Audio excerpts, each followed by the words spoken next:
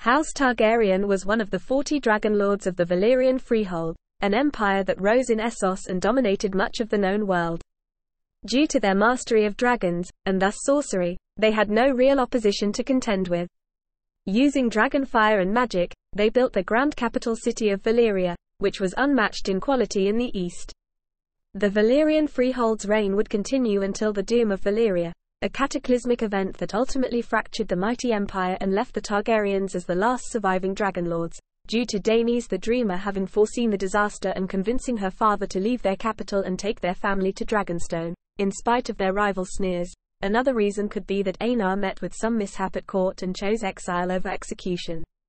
Dragonstone would become the seat of their power, due to its importance in their survival, and Aegon Targaryen would end the century of blood after Valyria's fall by joining the Free City's side against Volantis. After a century of isolation, Aegon, disinterested in the eastern lands of his ancestors, which he saw as old and withered, looked west to the seven kingdoms of Westeros, which he sought to conquer and unify into one realm, with the aid of his dragons and his sister wives Rhaenys and Visenya.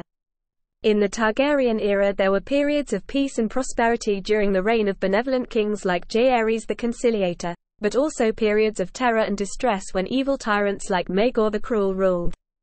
The civil population of Westeros suffered a lot, especially during the bloody conflicts between opposing branches of House Targaryen, like the Dance of the Dragons and the Blackfire rebellions.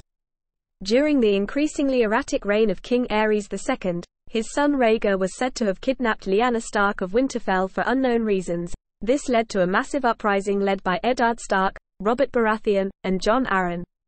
At the end of this war, Aerys and Rhaegar were dead and the Targaryen power base in Westeros destroyed. Aerys' youngest children, Viserys and Daenerys, were taken by Targaryen loyalists into exile in the Free Cities of the East.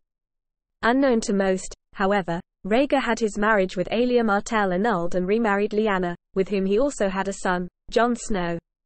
As Lyanna lay dying after giving birth to her son, she pleaded with her brother Eddard to keep her baby safe from Robert, who surely would want her baby dead due to Robert's immense hatred for Rhaegar and promised to wipe out the Targaryen bloodline.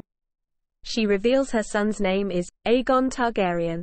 To protect his sister's son from Robert, Eddard takes his infant nephew back with him to Winterfell, names him Jon, and claims him as his illegitimate son, raising Jon as his own child alongside his trueborn children.